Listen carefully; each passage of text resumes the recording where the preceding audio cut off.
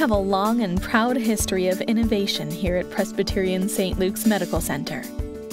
From the very beginning, we've been leading the way for specialized care in the heart of Denver. Our story begins near where Mile High Stadium stands today, in a building that was the Grand View Hotel, and then an insane asylum before transitioning to a hospital. During the late 1800s, hospitals were considered pest houses for the poor and were not allowed inside city limits. Our founders fought to move St. Luke's Hospital into the heart of the city, so residents could get the care they needed closer to home. The new hospital performed surgery, offered maternity care, and helped patients impacted by tuberculosis, typhoid, and malaria.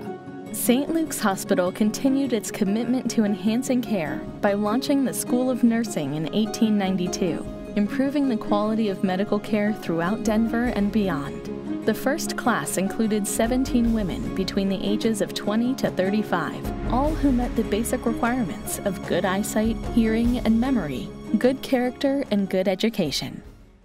We pushed ourselves further during the late 1920s when the newly constructed Presbyterian Hospital offered 127 luxurious rooms with telephones, sinks, and toilets, and access to cutting-edge medical technology for the time, like very early X-ray technology and motorized ambulances, which replaced horse and buggy transportation.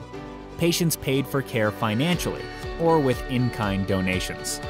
Some even bartered for services with pet chickens and potatoes. Our history is filled with incredible firsts. In 1961, St. Luke's opened the region's first intensive care unit. In 1968, Dr. John Groh Sr. performed the first coronary bypass surgery in Denver and one of the first ever. In 1979, two of Denver's leading medical institutions, St. Luke's and Presbyterian, joined forces.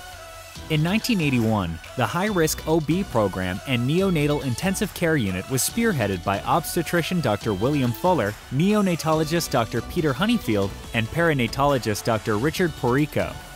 Its 24-hour coverage was unique to Colorado for the time. In 1983, AirLife made its first life-saving helicopter flight from our hospital's roof. In 1986, Ross Wilkins, MD, one of the world's most respected orthopedic surgeons, started the Institute for Limb Preservation with the late Dr. Tom Arganese. In 1991, bone marrow transplant began at PSL. Colorado Blood Cancer Institute, in partnership with the Sarah Cannon Cancer Institute, has performed more than 3,500 transplants, making it the largest, most experienced full-service stem cell and bone marrow transplant program in Colorado and among the top programs in the country. The physician team has more than 150 years of combined experience in treating blood cancers, such as leukemia, lymphoma, and multiple myeloma. Then, in 1992, a team of 13 dedicated pediatric physicians partnered to form the Department of Pediatrics at PSL, the foundation for the current Rocky Mountain Hospital for Children. Fast forward to today. Presbyterian St. Luke's Medical Center remains a leading healthcare provider for the region. Our 84-bed neonatal intensive care unit at Rocky Mountain Hospital for Children is the largest in the region. Among the largest transplant programs in the country, Colorado Blood Cancer Institute, in partnership with the Sarah Cannon Cancer Institute, is honored to be the Rocky Mountains leader in this field. We are home to a leading-edge kidney and liver transplant program. We are the national leader for limb-threatening conditions. We are home to a world-renowned spine program.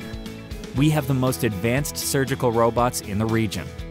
Our 24/7 adult and pediatric ER has some of the shortest wait times. We offer the only multi-patient hyperbaric chamber in Colorado. We are a leading institute for neuromodulation stimulation for chronic pain in the nation. And our skull-based program excels at treatments for disorders of the head, neck, and brain. We have proudly carried our founders' legacy of innovation and leadership forward. For the past 135 years, Presbyterian St. Luke's Medical Center has been leading the way for specialized care in the heart of Denver, and we are looking forward to continuing this tradition long into the future.